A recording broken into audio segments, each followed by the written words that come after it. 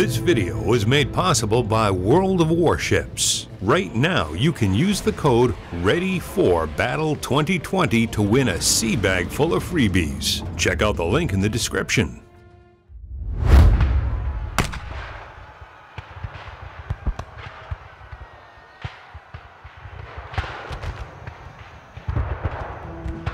Vigorous measures at present would soon put an end to this rebellion. The deluded people are made to believe that they are invincible. When this army is ordered to act against them, they will soon be convinced that they are very insignificant when opposed to regular troops. While Rangers, sharpshooters, and other irregulars are deployed by both sides during the American Revolution, the Patriots still hold a certain edge over the Redcoats. The vast distances and the time required to transport British troops across the Atlantic constantly keep the numbers of Redcoats inferior to those of the American fighters. The British soon find that they cannot hold a conquered territory while simultaneously winning the next battle. Laws in Britain at the time add to the number of British troops, but not to the competency or loyalty of its soldiers. Some criminals are pardoned and sent overseas to fight. Officers and other high-ranking positions are able to be bought, and while the soldier may be wealthy, this is no guarantee of advantage on the battlefield.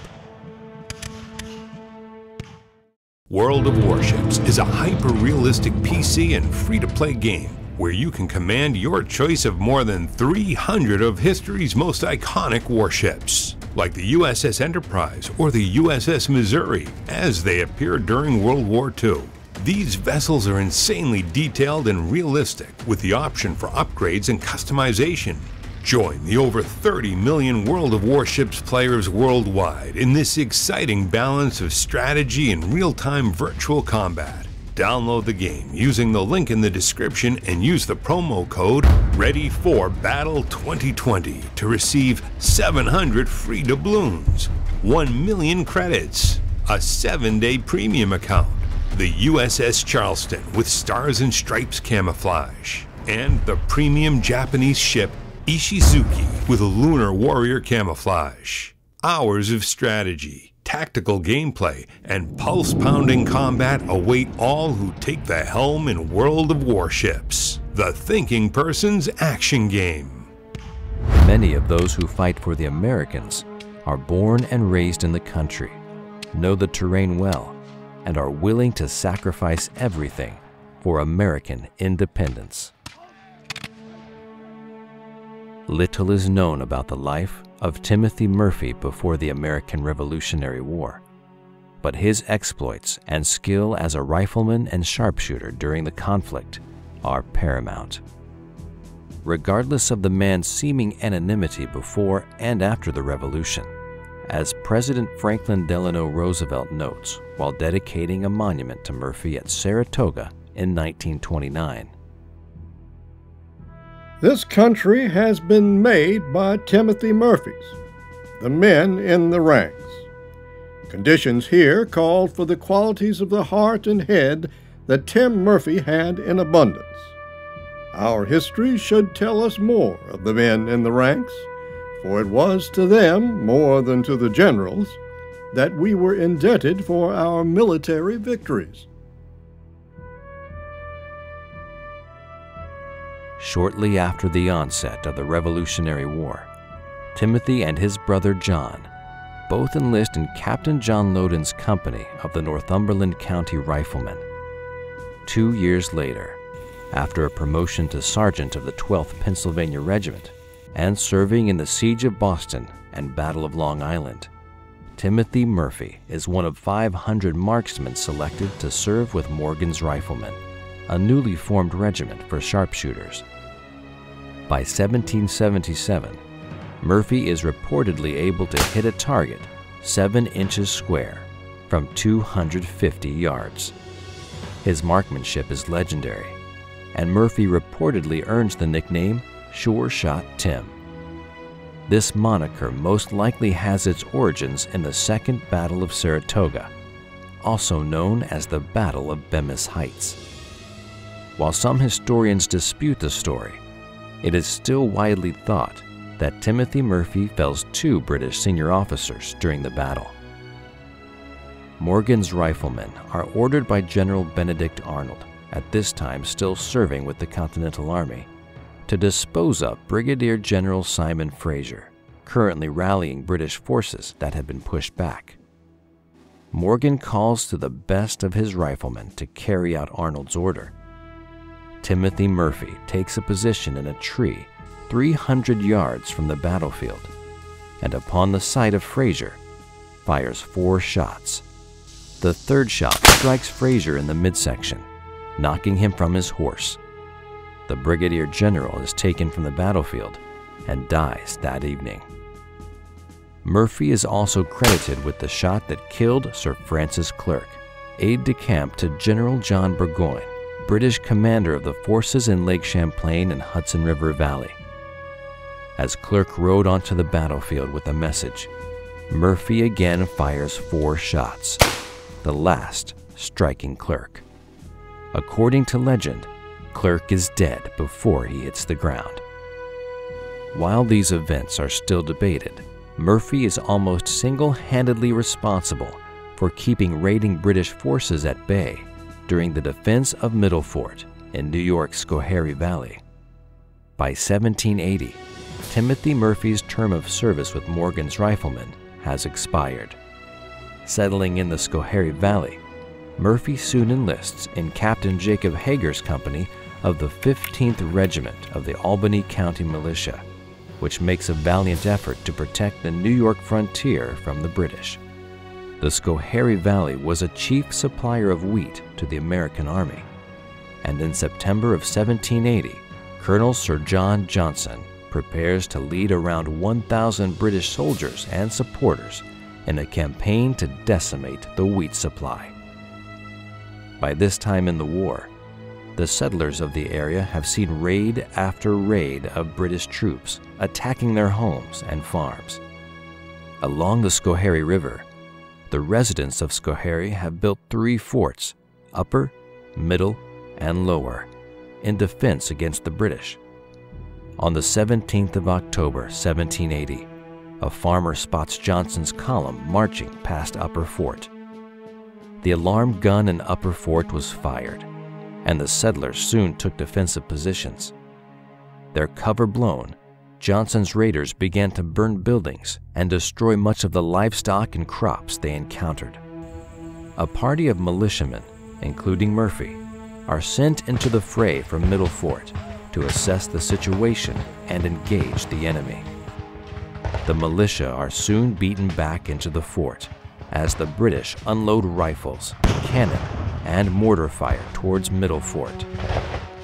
While the ordnance was superior to the colonists, Middle Fort proved a strong defense against the British barrage. Johnson sees that continued shelling of the fort would only waste time and ammunition. So, in a change of tactic, Colonel Johnson sends a truce party towards the fort to broker surrender. Murphy and the other riflemen have heard about the horrors that often befell those captured by the British. They refuse to surrender. Murphy fires a shot above the heads of the truce party. The redcoats hastily retreat. The commander of Middle Fort, Major Woolsey, is incensed at Murphy and wants to welcome the surrender party as they attempt to make a return. As Woolsey issues an order for the fort to raise the white flag, Murphy threatens to fire upon anyone who attempts to do so, saying, "I'll die before they have me prisoner." With Middle Fort's seemingly inexhaustible resistance, Johnson soon abandons the siege and moves down the river to Lower Fort, where the British again meet strong opposition. The raiding, burning, and destruction continues to ruin the Schoharie Valley, but the forts remain untaken, and American casualties are fewer than 3. The bravery, skill, and dedication of individuals like Timothy Murphy ensure that while the grain and livestock crops take an almost crippling blow, the area remains in American control. Thanks to hidden caches of grain and livestock, the settlers of the Schoharie Valley soon rebuild and replant. Murphy's reputation as a hero to the valley is cemented, and the monument at Saratoga still stands as a testament to the power of humans over hardware. His Excellency depends upon the colonels for good men, such as they can recommend for their sobriety, honesty, and good behavior. He wishes them to be from 5 feet 8 inches high to 5 feet 10 inches, handsomely and well made. And as there is nothing in his eyes more desirable than cleanliness in a soldier, he desires that particular attention may be made in the choice of such men as are neat and spruce. The general neither wants men with uniforms or arms, nor does he desire any man to be sent to him that is not perfectly willing and desirous of being of this guard. Nearly a year after the Second Continental Congress names George Washington as General and Commander-in-Chief of the Continental Army, Washington's Life Guard, also known as the Commander-in-Chief's Guard, is developed. Charged with the protection of Washington, as well as the official papers and money of the Continental Army, the Guard is first recruited from each regiment present at the Siege of Boston. 4 men from each regiment are chosen, and the Life Guard grew from 180 men to 250 men as the Continental Army stationed itself near British forces in Morristown, New Jersey. Later recruitment efforts make sure that each of the 13 states are represented among the personnel of the Commander-in-Chief's Guard to ensure the honorable and coveted positions present a united front among the colonies fighting for independence. The uniform worn by the Life Guard is a blue coat with white facings, white waistcoat and breeches, black half-gaiters, and a cocked hat with a blue and white feather. Historian Benson Lossing describes the flag of the Guard in his 1850 pictorial field book of the Revolution. The flag is white silk, on which the device is neatly painted. One of the Guard is seen holding a horse, and is in the act of receiving a flag from the genius of liberty, who is personified as a woman leaning upon the Union shield, near which is the American eagle. The motto of the Corps, "Conquer or Die," is upon a ribbon. The Commander-in-Chief's Guard is ostensibly the precursor to the United States Secret Service, which today provides protection to the President of the United States, their families, former presidents, and presidential candidates. Their responsibilities also include protection of United States currency, including investigations of counterfeiting and major fraud. Though the Life Guard provides invaluable service throughout the rest of the American Revolutionary War, by 1782, Britain has voted to cease all military operation in America, and the unit is disbanded on November 15, 1783. 6 months later, the Constitution of the United States is ratified, and a new nation is born. It is the 19th of August in 1781. General Washington and Lieutenant General Jean-Baptiste Rochambeau of the French Army begin a celebrated march from Newport, Rhode Island.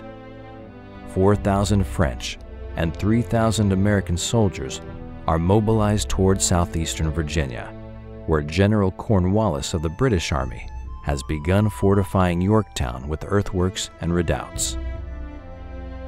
Early in October, Washington is ready to begin engaging with the enemy, and a corps of sappers and miners secretly commenced the construction of trenches in order to execute a siege upon the British. In 1775, the Continental Congress commissions a chief engineer of the Continental Army. By 1777, the commander of the Corps of Engineers is Louis Lebègue du Portail. Born in Orléans, France in 1743 and educated in Mézières, du Portail, a qualified engineer officer, is secretly sent to America in 1777 as part of an agreement brokered by Benjamin Franklin with the government of King Louis XVI. As the Americans prepare to engage the British at Yorktown, The trenches and fortifications being secretly constructed are done so under Commander Duportail. After General Washington strikes a few initial ceremonial blows with a pickaxe, the engineers, or sappers and miners as they're nicknamed, begin the work of building a 2,000-yard trench. 3 days later, on October 9th, the trench is finished and American and French artillery are in place. They begin a relentless barrage against the British, and 2 days later, on October 11th, are already moving the parallel to a position 400 yards closer to the British lines. The trench cannot be extended as far as the York River, as the first had been, because of the position of the British redoubts numbers 9 and 10. But no matter. Cornwallis was unaware of the American and French movements, and by the morning of the 12th, the Allies have positioned themselves upon the new, closer line. The Corps of Engineers work tirelessly as the Americans and French move closer still. And on October 14th, plans are made for an assault on British redoubts 9 and 10. Sergeant Joseph Plunn Martin of the Continental Corps of Sappers and Miners describes his company's orders. The sappers and miners were furnished with axes and were to proceed in front and cut a passage for the troops through the abatis, which are composed of the tops of trees, the small branches cut off with a slanting stroke, which renders them as sharp as spikes. Alexander Hamilton, leading the charge under Redoubt No. 10, gave orders for the sappers and miners to stay behind and let the infantry do all the fighting. Martin's account continues. As soon as the firing began, our people began to cry, "The fort's our own," and it was, "Rush on, boys!" The sappers and miners soon cleared a passage for the infantry, who entered it rapidly. Our miners were ordered not to enter the fort, but there was no stopping them. "We will go," they said. "Then go to the devil," said the commanding officer. By October 16th, it is clear to Cornwallis that the American and French bombardment shall not be deterred. It appears to the British that the American and French allies have a competition going. Which of them will be able to do more damage to the enemy line? An evacuation attempt is made by Cornwallis via the York River. Only one wave of vessels are able to cross the river before a squall hits and entraps the British. Their fate, it seems, is surrender. On the morning of October 17th, the British send out a drummer and an officer, waving the white handkerchief. General Washington, as well as many others, placed this victory at Yorktown among the Corps of Sappers and Miners' finest hours. Later, speaking very highly of Commander Duportail, Washington says, "His plan and conduct of the late attacks in the successful siege of Yorktown afford brilliant proofs of his military genius and set the seal of his reputation." The work of these unconventional soldiers and their tactics prove incredibly useful at both the beginning and the end of the American Revolution, to both sides of the conflict. As America continues to develop as its own sovereign nation, these irregular soldiers shall be called upon time and again on the field of battle. Thanks for watching. If you'd like to help us produce more compelling historical content like this, please like, comment below, and share this video with fellow history buffs. And of course, be sure to subscribe to help keep history happening.